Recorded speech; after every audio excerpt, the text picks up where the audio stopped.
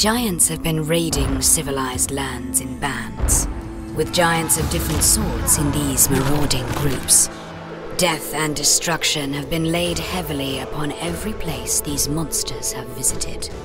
This has caused great anger in high places, for life and property loss means failure of the vows of noble rulers to protect the life and goods of each and every subject. Possible lean times for the rulers as well as the ruled. Therefore, a party of the bravest and most powerful adventurers has been assembled and given the charge to punish the miscreant giants. Those whose homes lay in the devastated land probably need little more motivation to face their oppressors. The party has been given a splendid map showing the exact location of the great timber fortress of the chief of the hill giants.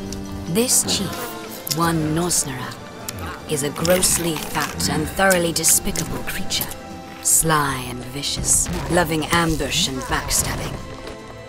Furthermore, the party has been cautioned to expect a secret force, some motivational power behind this unusual banding of different races of giants. Finally, the party has been instructed to keep any and all loot they chance upon, this being their reward for the perils they are to face. They are to follow any clues that point towards the sinister hand suspected of guiding the uprising, but are to return at once if they determine exactly the reason or force behind the unholy alliance. Some relic of great evil might be at hand.